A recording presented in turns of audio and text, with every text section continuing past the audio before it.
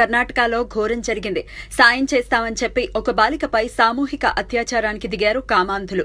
ఉడిపి జిల్లా మణిపాల్కు చెందిన ఓ బాలిక, ఉడిపికి చెందిన కుర్రాడు గత కొంతకాలంగా ప్రేమించుకుంటున్నారు. ఇద్దరి మధ్య విభేదాలు రావడంతో ఆ యువకుడు హవేరీ జిల్లా రాణిబెన్నూరుకు వచ్చేశాడు.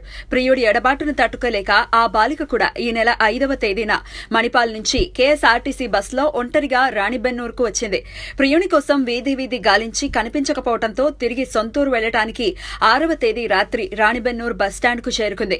బాలిక పరిస్థితిని ఓ కంట గమనిస్తున్న KSRTC bus driver Veeraiah, conductor Yuvraj, మరో డ్రైవరు రాఘవేంద్ర తాము సాయం చేస్తామని నమ్మించి బస్సులోకి తీసుకెళ్లి సామూహిక అత్యాచారానికి పాల్పడ్డారు. విషయం ఎవరికైనా చెప్తే చంపుతామని బెదిరించారు. అనంతరం బాలికను తర్వాతి రోజు ప్రయాణికులతో మణిపాల్లో దించేశారు. ఇంటికి చేరుకున్న తర్వాత జరిగిన దారుణాన్ని తల్లిదండ్రులకు చెప్పడంతో వారు పోలీసులకు ఫిర్యాదు చేశారు.